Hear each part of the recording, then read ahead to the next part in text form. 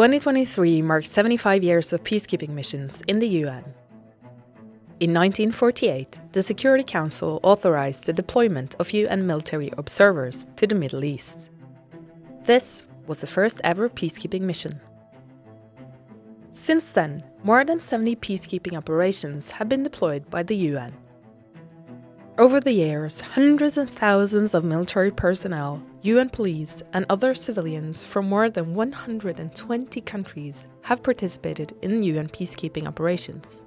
So, looking only at the numbers, surely peacekeeping operations must have been a success. Recently, however, several countries have asked the UN to leave, including Mali and the Democratic Republic of Congo. So what is this a symptom of? Where are we? 75 years after the first UN peacekeepers set their foot on foreign ground. Is it still functional? Has it worked so far? And if so, will it continue to do so in the future? What is the future for peacekeeping? My name is Marie Verhoeven, and you're listening to an episode of the NUPI podcast, The World Stage. To understand the current state of peacekeeping operations, we need to first understand what it is we're talking about. And to help me with that, I sat down with NUPI researcher Cedric de Koning. He has more than 30 years of experience in the field and is, amongst other things, leading a network called EPON, that is evaluating the effectiveness of peace operations. Peacekeeping is one of those instruments that the United Nations use to manage international peace and security alongside peacemaking and peace building.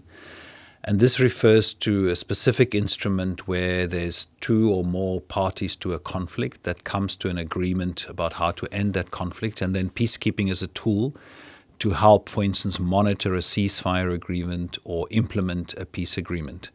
And so it's really what we call a third party, so not the two parties to the conflict, but the United Nations, a third party, deploying, typically in some form of operation, to help implement a ceasefire or a peace agreement. Cedric explains that there are three principles for peacekeeping: consent, impartiality, and minimum use of force. So consent basically means that the parties to the conflict must themselves have agreed to come to a ceasefire or a peace agreement, and then they consent to the United Nations deploying a peacekeeping operation to support them. So basically it means you can't impose peace. You must be invited to support a peace process.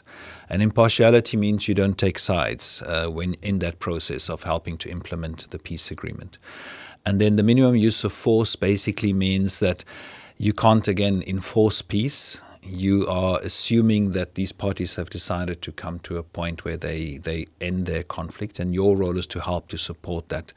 You may have to defend yourself in that process. Sometimes there's incidents, or there are other parties outside those parties that have agreed to the conflict that may put peacekeepers to risk. And in more recent years, we have added additional tasks like protecting civilians. That peacekeeping operations, whilst they are helping to implement this peace agreement, should also help to protect civilians who are at risk of some form of aggression. And so to perform those tasks, peacekeepers can use force, but always proportional and the minimum force necessary to protect themselves or those they've been mandated to protect. Okay. So with the principles for peacekeeping in mind, consent, impartiality, and minimum use of force, have peacekeeping operations throughout the years been successful? Yes and no. Says Tor Henrik Andersen, Minister Counselor at the Norwegian Mission to the United Nations in New York. He is leading a team that works on peace and security, and in particular peace operations and African issues in the Security Council. I don't think that we can say definitely that peace operations has been successfully all over the place, because it depends very much on the context and specific situations. And he's not the only one with this analysis of peacekeeping operations. David Harry leads the Division for Policy, Evaluation and Training in the Department of Peace Operations in the UN. We can definitely say that it has been an effective conflict management tool. The starting point, though, is to consider that we're going to very difficult places. where there are violent disagreements about the direction a country should take, or between two countries, that are difficult to resolve. And so the effectiveness of any tool like peacekeeping depends on a lot of complex factors, and success is never guaranteed. But what has, I think, been clear is that peacekeeping has succeeded in many different locations. And one of the reasons it's been successful is that it has allowed the international community to come together, to bring resources from multiple countries and the political will of the Security Council and the international community to assist parties to a conflict, either to maintain peace or actually move fully to concluding conflict and getting countries back on the path to peace. The record is not one of 100% success, but I think that it has proven to be a remarkable tool. And when we look back at it, we shouldn't assume that all of this was a tool we pulled out of the toolbox. It was all created and evolving on the fly. So I, for example, have been involved in a mission in Liberia where the UN was working alongside a sub-regional organization, ECOWAS, observing a transition.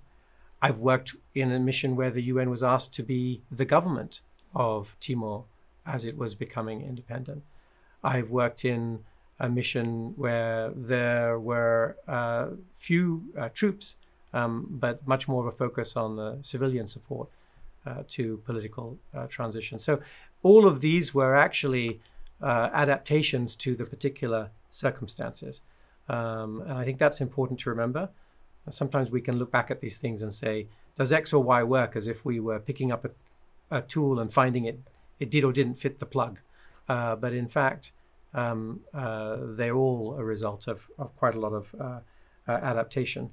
And I think that that's also an important thing that we should consider as we look forward, because the future will not be like the past.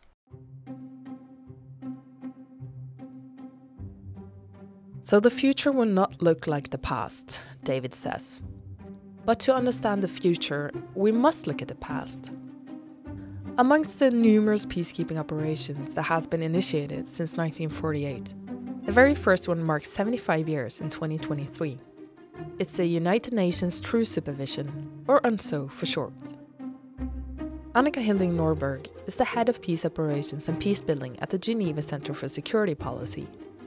And she is one of several experts that are now working on an evaluation of this mission. UNSO is an absolutely fascinating mission. It's the first ever peacekeeping mission, or others would also say it's a special political mission, established by the United Nations in the wake or after the conclusion of the Second World War. And it was a way in which to try to settle the issues when the Israelis were returning, the Jews were returning from Europe after the war, and also where Palestinians were living. So it was a way in which to try to calm the situation and hopefully usher in a period of peace. That was not the case. It was much more complex, and as we see today, the complexities remain today. But UNSO as a mission... UNSO is a rather small mission, Annika explains, and it's the only peacekeeping mission with a regional mandate, meaning that they can have conversations and communicate between the 5 countries in this region, being Israel, Lebanon, Syria, Egypt and Jordan. The mission consists of unarmed military observers. They observe, report and facilitate liaisons. And it's there to observe the interstate borders between these countries. So, for instance, UNSO doesn't have a role in relation to Gaza, because that's within Israel's international borders, if you like. Depending on conflict cycles and wars erupting, UNSO has remained in the region. They haven't left. Many other missions have to leave when there's a full war breaking out, but UNSO has remained, so they might rebalance their position. It's the only mission that therefore can have the conversation and rather the communicating messages between warring countries across the 5 countries. So according to Annika, UNSO has been an important mission for the UN, and its work is still ongoing. But if the missions are so successful, why hasn't there been deployed any new ones since 2014? Surely there's enough conflict in the world, so why are we seeing 10 years without new peacekeeping missions? Cedric de Koning at NUPI explains that there are several reasons for this. Firstly, a major reason was financial. So we had the global financial crisis. Then we had the Trump administration, who specifically had a strategy to reduce expenditure on peacekeeping operations because America is the largest contributor to the costs related to peacekeeping, and this is based on GDP. China's the second largest, and so on. And so those are all important reasons. But I think another important reason is that there has been a number of operations in the last 10, 15 years which have been given tasks which I think went further than what peacekeeping was intended to do. We can call these stabilization operations. And in many of these operations, that, like in the Democratic Republic of Congo, in Mali and Central African Republic, there isn't really a clear, viable peace process or ceasefire or political project. And so the missions have been mandated to focus mostly on creating stability, assisting those governments to protect them and fight against insurgent groups, for instance, in the Democratic Republic of Congo, and to protect civilians. Peacekeeping is really at its most successful when there is a peace to keep, when there is a political project to support. And the fact that these missions lack that meant that they have been going on for a long time, and that it's been becoming increasingly unclear, what their contribution to the situation is. Clearly, they are saving lives. Those situations would probably have been much worse if the peacekeeping missions weren't there. But at the same time, the conflict is continuing, and the peacekeeping operations kind of become embroiled in that process. And so I think also a frustration built up around the lack of, let's say, effectiveness of those type of operations. And this all, of course, is taking place in the context of a changing global order, so an increased rivalry in the Security Council. In addition to no new operations, several UN missions in Africa are under pressure. Last year, the Malian government asked the UN to leave the country.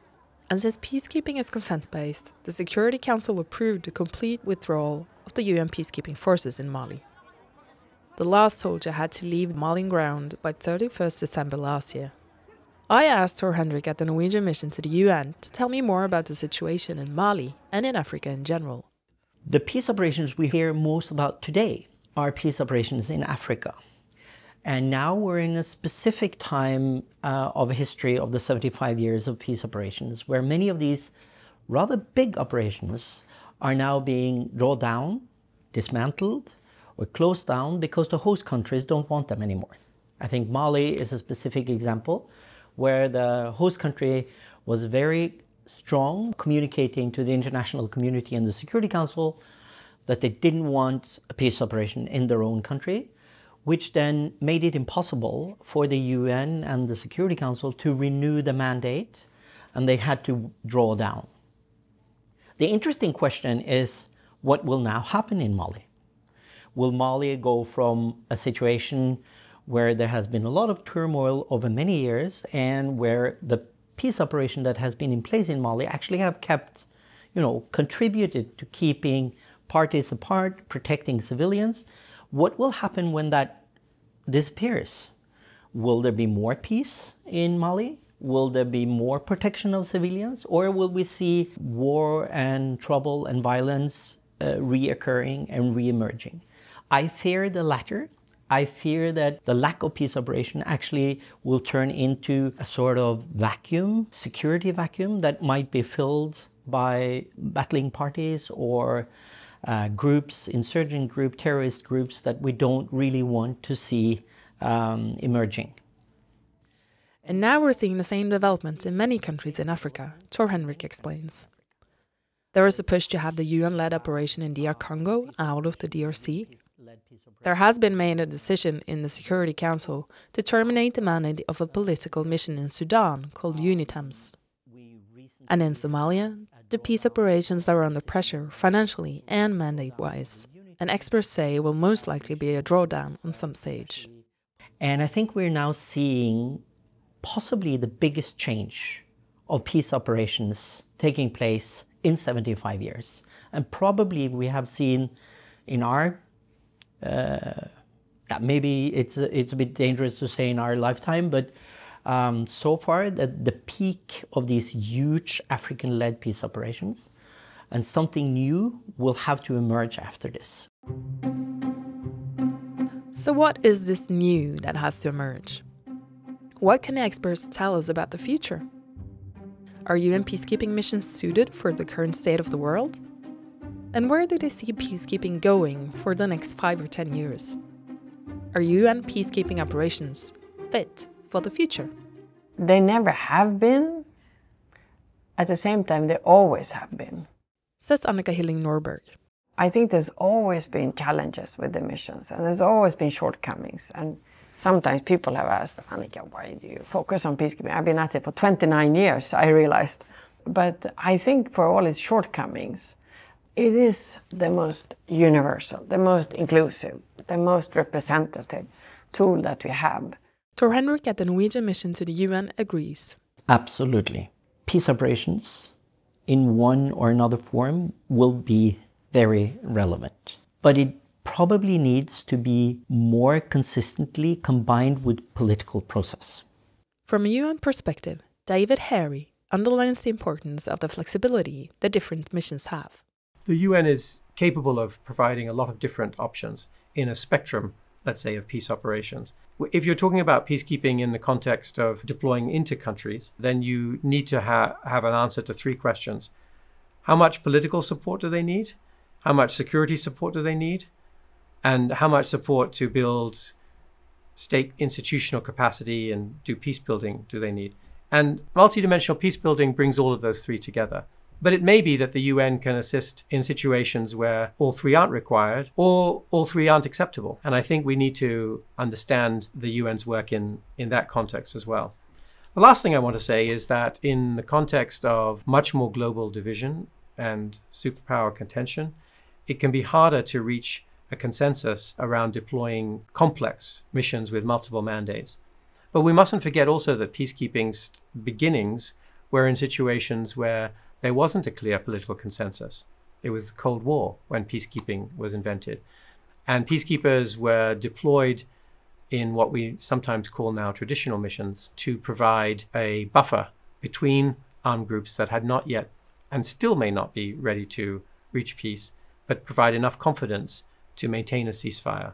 And that is a very important preventive effect that over years may help to contain conflict even while a full resolution might not be available. We may see this come back to the fore as we're in a world where complex political solutions might not be found, but the Security Council might still want to contain conflict, and deploying peacekeepers to provide a security guarantee, confidence between 2 armed groups which are pitched up side by side, communication between them. This may be also important. NUPI colleague Cedric de Koning predicts the following development of peacekeeping operations. I think in the short term we will continue to see this contraction or retrenchment of peacekeeping. I think in the medium to long term, peacekeeping will adapt to whichever form the new institutions or the transformed United Nations will take.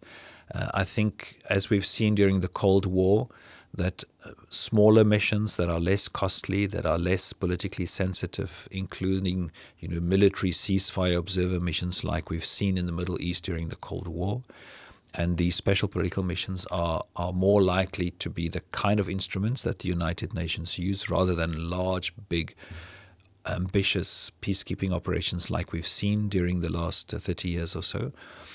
But over time, I think peacekeeping will remain as one of the most visible instruments of international cooperation in the area of peace and security. So I think we will continue to see peacekeeping, and most probably after some years of adaptation, peacekeeping will return again in a larger, more proactive form that we've seen in the past.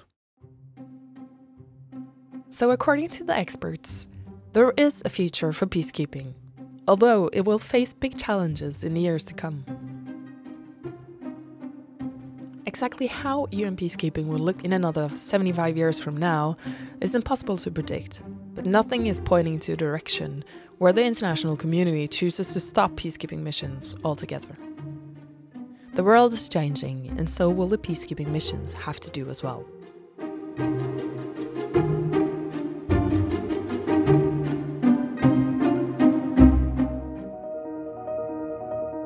You have listened to an episode of the NUPI podcast, The World Stage.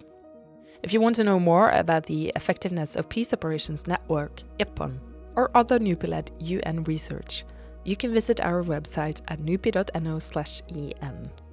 And make sure to subscribe to The World Stage to not miss the next episode. Thank you for listening.